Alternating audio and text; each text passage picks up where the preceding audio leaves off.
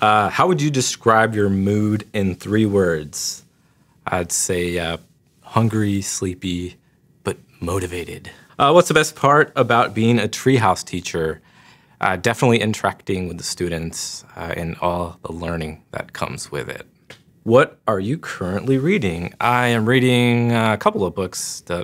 One on functional programming and JavaScript, and another book on why students don't like school. Interesting. Which language is the best for an absolute beginner to learn? I'd say JavaScript. JavaScript is everywhere. A lot of the patterns you learn in JavaScript are common to other programming languages. What are your favorite tools and why? Definitely Chrome DevTools, because you can inspect exactly how the page was built and styled. And recently, I've been using the Firefox Grid Inspector tool, which lets you work with the new CSS grid layout spec so you can visualize exactly how you built your grid in the browser. What would you do in life if money weren't an issue? I'd probably live down in the Florida Keys and be on the water most days, but still code and teach for sure. Who was your favorite teacher?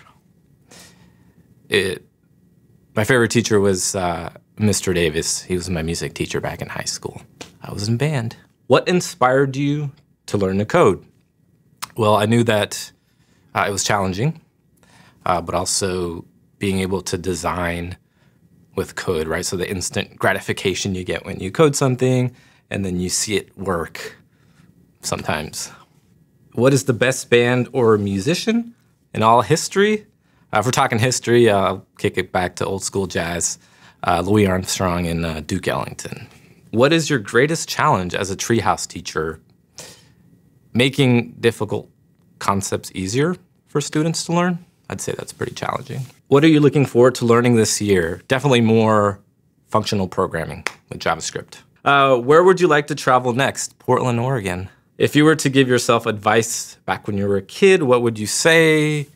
Probably stop thinking you know it all, or learn how to play guitar and piano. I always wanted to learn how to do those.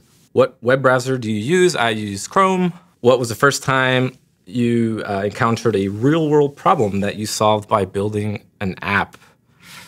I once built a gift searching app back before it was cool. That was fun. Mac or PC? Currently Mac. Which accomplishment are you proud of most? Besides being here on set with you wonderful people each month? I'd say recently traveling to Europe and speaking to large crowds of developers about something I care about a lot, which is coding. What do you think is going to be the most interesting development in technology in the next 5 years? I'm interested in the IoT, Internet of Things advancements, also in the evolution of certain JavaScript libraries like React and React Native. I think those are going to be totally different in the next 3 to 5 years, and really interested in seeing where that's going. What personal projects are you working on? Currently, I'm working on a project to get more practice with Node and Express. So it's like an outdoorsy kayaking and paddleboarding app where you get tide times, weather, wind speeds, just based on your favorite launch points. What would you order for your last meal? I'd order the fish or steak tacos at my favorite Mexican restaurant, or like an entire pizza just to myself.